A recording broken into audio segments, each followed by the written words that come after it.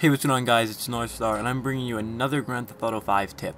As any character, if you come to the ammunition store located here on the map, so you just see, this one's just the easiest one to get to in order to do this.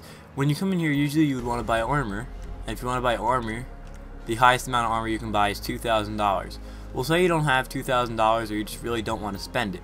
What you can do is come outside, get a car,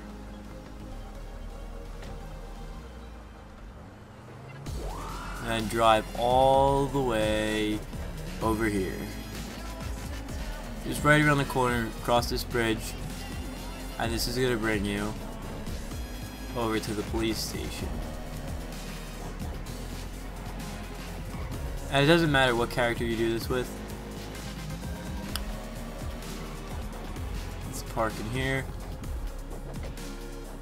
And as you run up here toward the police station, you can go right inside, and as you see, I have no armor.